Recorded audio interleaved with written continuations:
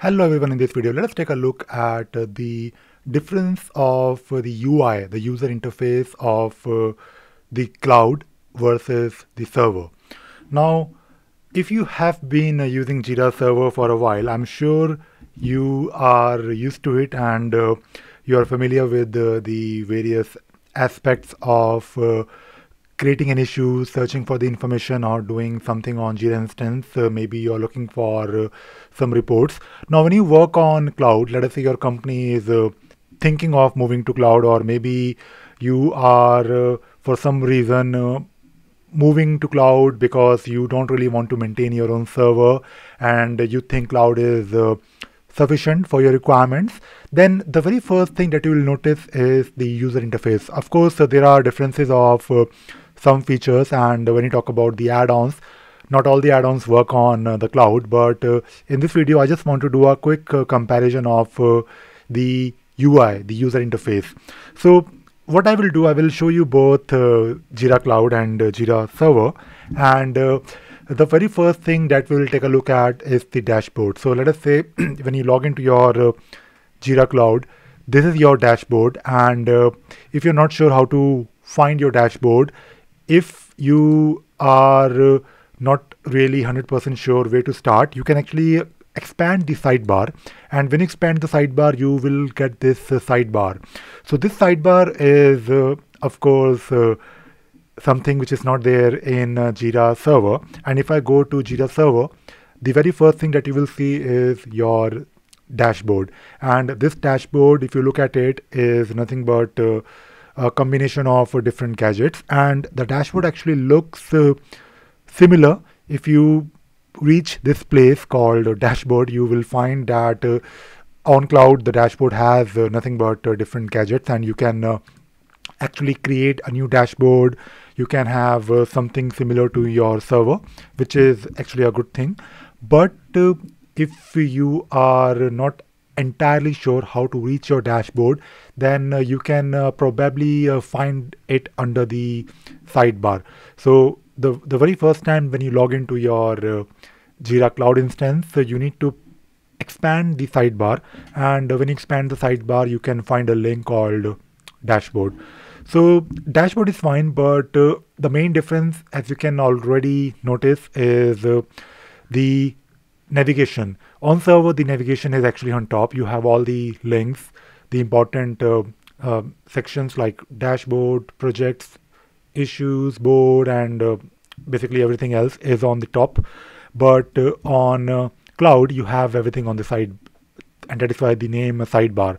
Now, if you want to do something with let us say your JQL, or maybe you want to create a new filter, you can find this issues and filters section here, and you can search for the information. You can create maybe a filter using JQL, or you can do some basic searching. But let us first take a look at the projects. So if you click on projects on cloud under the sidebar, you can see the list of all the projects, which is fine, and on top you have the recent projects, which is also good. And I believe you can also make some of your projects as favorite, so you can also do it from top, or you can also do it from this list of projects.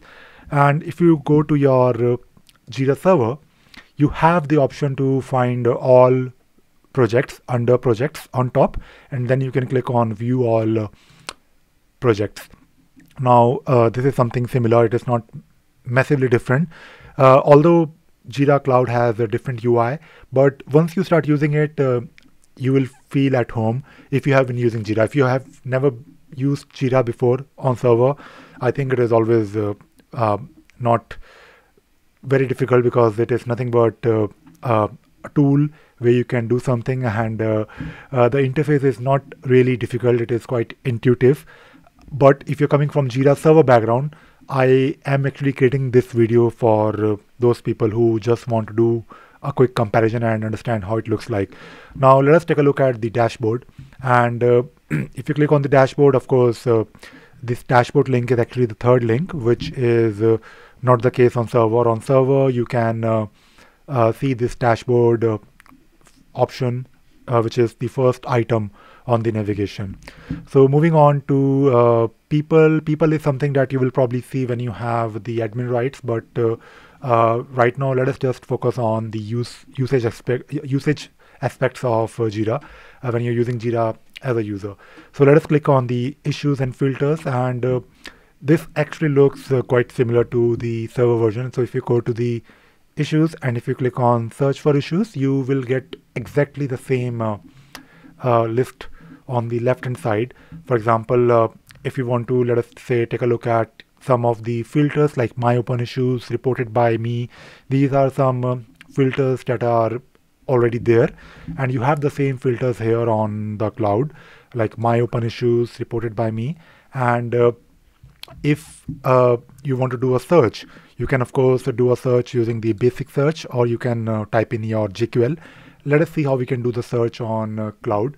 So on cloud, it is not very different. It is actually quite similar to the old search on the server. Now you can switch to JQL. You can use the basic search. You can change the view from detailed to list. It is again quite similar to your server version. And if you go back to the main menu, the last option here is Jira settings, and on basically server, you can have additional items here based on let us say some add-ons, or maybe if you're using Jira Agile, then you will have the option to take a look at the boards. But to go to your Jira administration, you need to click on Jira administration on the top right corner. On server, you have Jira settings. So these are the main differences, but let us also take a look at how you create an issue. So on server, you're familiar with this big button on top called create. You can either click on this button, or you can go to a specific project where your project will already be selected. So if you, let us say, create a simple Jira core based create an issue in a core based project without using any boards or service desk, you can select the project name, which is in this case, in my case, a project called legal. Then I can select my issue type, which is quite obvious. So I'll enter a summary, and you can also fill in the other fields, and then click on the button called create. So when you click on the create button, you can take a look at the issue. And when you look at the issue, of course, people who are using Jira for a long time, you're familiar with this issue view screen, and you have these buttons on top. You can take a look at the workflow. You can add a comment. You can see the people who are associated with the with this particular issue on the right hand side, and you can see the dates here. And so this is a familiar view. Let us see how it looks like on the cloud. So on cloud, you can click on the plus sign, which is on the left hand side, and when you click on this plus icon, you can see here on top that we have a similar view like create issue screen. You can select the project here. Let me select something like task tracking, which is a simple business project using Jira Core. I'll add something similar like summary. I can add an attachment or insert a due date, description, assignee priority label. So this is similar to server, but there is a difference. If you look at the issue view screen, the issue view screen is not exactly like your server, although the user interface is different, but the functionality is more or less the same. So if you compare this with your server version, let me first collapse the sidebar. So this looks much neat. You have less information to worry about, but it is not entirely different. For example, on top you have the option to attach a file or create a subtask, link issue. Then you have these three dots. If you click on it, you can probably do something with the apps, which we'll not worry about in this particular video. But if you want to change the status, you can do it from the right hand side, and you can change the status if you have, let us say, multiple statuses in your workflow. You can also take a look at the view workflow option here that will display the workflow for you, which is in this case very simple workflow, but you can see the information about people who are associated with this particular project, assignee, reporter, due date, which is also on the right hand side, and you have some additional fields displayed on the right hand side. So this is not massively different, although it is different for someone who is coming to Jira Cloud after using Jira Server for many years. This might seem different, but it is not. The whole purpose of this new interface on cloud is to make things simpler and easier for the end users. So basically, it is, in my opinion, quite intuitive because when you look at Jira Server when it was getting developed. Initially, it was only Jira. Then it was basically Jira Code, Jira Service Desk, and Jira Software Development. The UI, the user interface, was actually never different. It was quite similar from the very beginning, but the cloud version has some differences. And in this video, I just wanted to do a side-by-side comparison.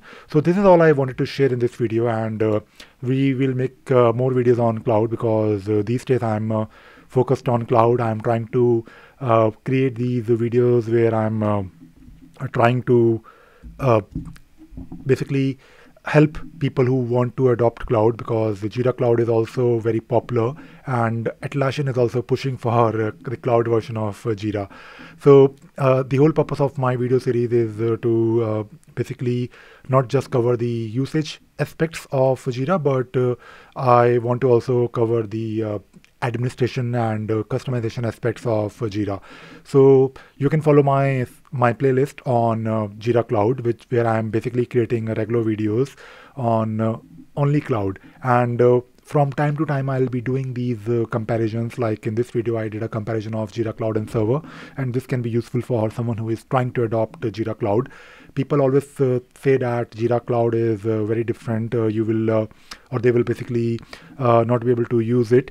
Of course, the features are a bit different, but if you have been coming from the Jira Server version, you will not really find it massively different if you spend some time on it.